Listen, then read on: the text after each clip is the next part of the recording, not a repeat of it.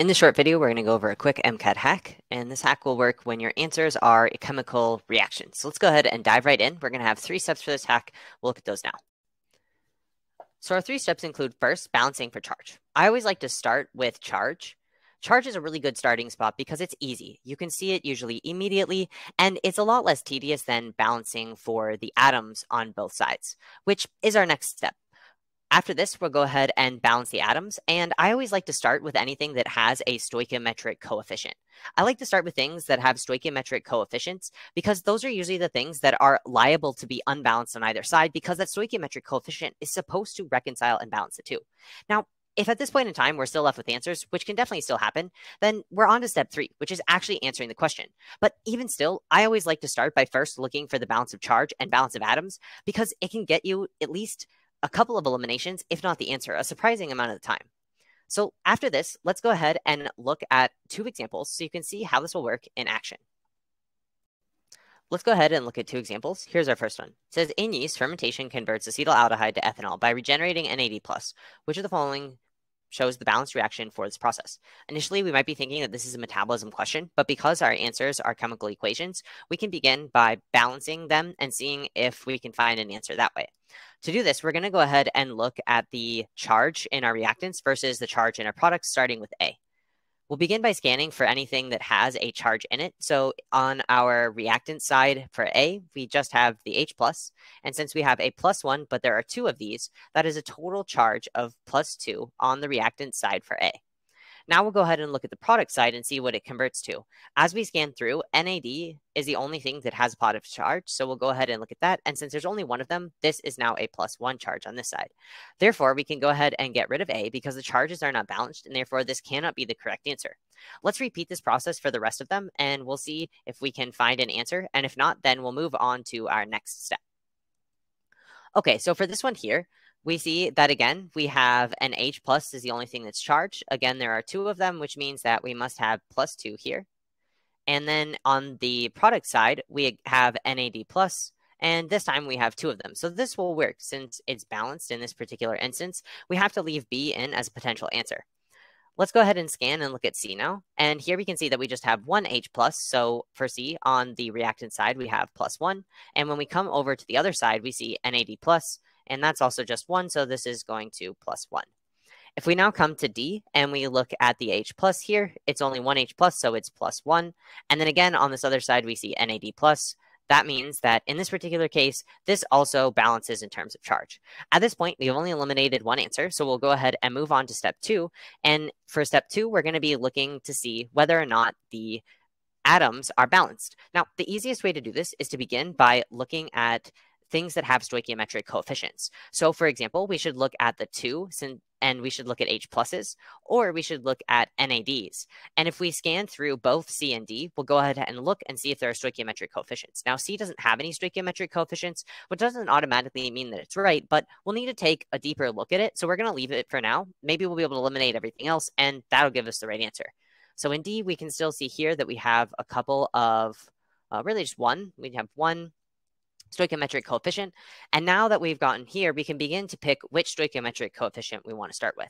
Now, in B, I would advocate going for the NAD. The H's are spread out amongst a variety of different areas. There's an H right here in the CH3, and another one here and here, as here. And again, they're sort of spread out. So it's just going to be a little bit more time consuming to actually go and count them. But on the other hand, NAD+ is just in 1 spot on both sides. And so we can go ahead and look at that and see if they actually balance. So in B, we have a single NAD. So we have 1 NAD over here. And in this case, it's now going to 2 NAD. Well, that doesn't work because, again, that's not balanced. And so B can't be right because even though the charge is balanced, the atoms don't. Let's go ahead and skip C because remember, we didn't actually find something in there, and we'll skip to this one. And again, here we can see that we should just check that NAD. There are 2 NADs on this spot, and over here, there's only 1. And so in that case, we're going the opposite way. We're going from 2 NAD down to 1 NAD. This doesn't make any sense. And again, this is not balanced, and so we can go ahead and get rid of this answer as well.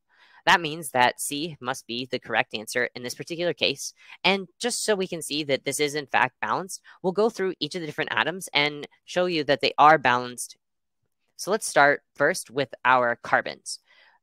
on our reactant side, we have 1, 2 carbons, and on our product side, we have 1, 2 carbons. So that balances. Now let's go ahead and move on to hydrogens. So looking at hydrogens, we have 3, 4, 5, and a 6 hydrogen there. And then on the other side, we have 3, 5, and 6. So our hydrogens definitely match. Now let's move on to oxygen. We have 1 oxygen right here and another oxygen on the product side. So that also matches. Lastly, let's go ahead and look at our NAD. Our NAD right here matches with 1 NAD over here. And so C is the only one that is actually balanced. Now, this isn't always going to give you the correct answer. There might be some left, and that's where you would go ahead and actually begin to answer this question. In this case, we might need to use some of our metabolism knowledge. But let's go ahead and look at another example where we can see this in action in a more general chemistry type setup. So in this one here, it says, which of the following represents the balanced reaction that is taking place in experiment 2? Now, we haven't been given passage information, which you probably would have been given in this case. But remember, we're just approaching this from this pure strategy piece where we're looking to see if the equations actually match up and could they actually be balanced. Again, we're going to start with charge because in my opinion, it's the easiest. So let's go ahead and do that for each of these. So we'll start with A. And on this side here, we have 3 Mg2 plus. So that is a total of 6 plus. There isn't anything else that's charged over here. So let's go ahead and look at this other side. Here we have a 2 and it goes to a 3 plus. So in this particular case, that's also 6 plus. So A is a potential answer that could be correct. Let's go ahead and move on to B now. So for B, we have 2 Mg2 plus. So that's 4 plus on this side. And then when we come over to this other side, we have 3 Au 3 plus. That would be 9 plus. So already we can get rid of B as an answer since it isn't balanced. And now let's go ahead and move on to C. So for C here, we have Mg2 plus. We only have 2 plus on this side since nothing else is charged. And then when we come to this other side, we have 2, 3 plus for the Au. So that would be 6 plus. So that also doesn't reconcile in terms of its charges. So C is out as a correct answer. Lastly, let's go ahead and look at D now. So here we have 3 Mg2 plus. That would be 6 plus on this side. And then when we come over here, since there's anything charged over there, we have a single Au. So that would be going to 3 plus. Okay, in this case, A has to be the correct answer, and we can tell that just by looking at the charges. Now, this isn't always going to be the case. I've set these questions up so that we can solve them in this way. We didn't actually have to read the questions, but most of the time, you'll be able to eliminate at least one or even more answer choices if you go with this particular strategy. And the beauty of it is that you don't actually need to know that much about the question to utilize it. So give this a shot on your next MCAT exam, see if it helps you. And if you like this video, make sure to like and subscribe and share this with anybody else who might be taking the MCAT.